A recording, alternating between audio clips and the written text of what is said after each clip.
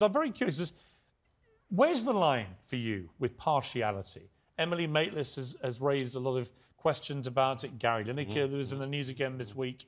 What do you think? There's a long-time BBC timer. Gary's in a slightly different category because he doesn't work for news. And that's the argument, that he's able to have a bit more freedom to make these quite opinionated tweets. Do you accept that, or does it make life difficult? I accept it because it's the rules. I follow the rules, mate. I mean, I do. And the Director General, my boss, said in that committee the other day at Parliament that I think it was a work in progress.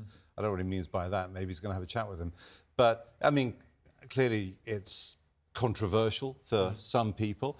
On the whole business of impartiality, journalism is about truth. It's about getting to the truth, and it's about how you get to it. Now, this is a very opinionated programme. You see, it's written, you know, it's a Ron Seal title. Yes. So you get what you can see on the tin. Yeah. You get what you can see on the tin with the BBC as well, which is not my opinions. It's not about me. It's not about... Yes, it's my analysis and my observation, and I use my own eyes and my ears, and I might even, in the right context, talk about something that happened to me if it illuminates the wider issue.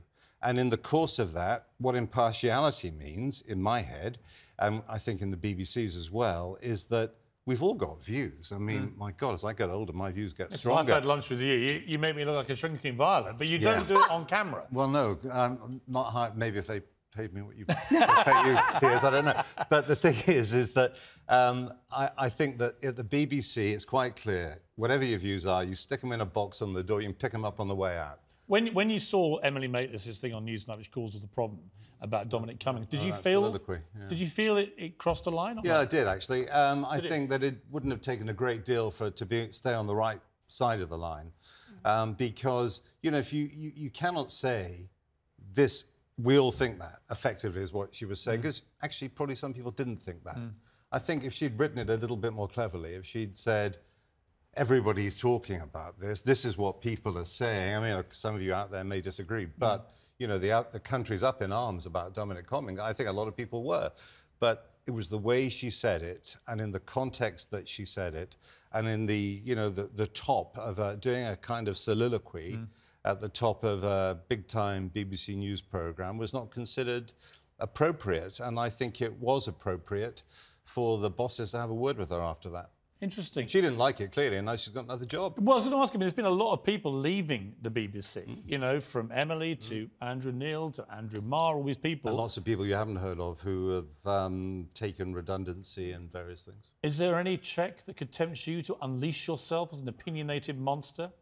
I'm a BBC man through and through, you know that, Piers. I think you are. I think you are, aren't you? I am. And, you know, if someone came in and made me a life-changing offer, who knows, I'd consider it. But actually, at the moment, it's been nearly 40 years, so, you know, I only know one way to work. And do you know the most disgraceful thing I discovered today about you? What's that? You don't have any honour. Nothing. Not even an MBE. How can that be?